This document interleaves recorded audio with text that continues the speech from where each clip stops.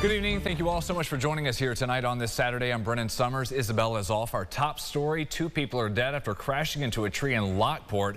That happened during a chase, and the car they were in was stolen from Rochester. Here's some new video we have from the scene around 4 this afternoon. Police say just before 2 o'clock, a deputy was alerted to the stolen car by the in-car license plate reader he had. We're told the deputy tried to tell the occupants at one point to get out of the car. That was during a traffic stop at a gas station. The driver took off. The deputy then drove after that car and 2 people inside, which was speeding through intersections and stoplights.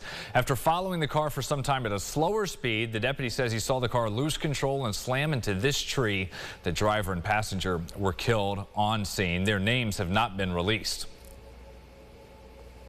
Obviously, pursuits can be dangerous. You know, we had to make sure that we maintained a safe distance and that there was safety because of the speed. So this ended tragically.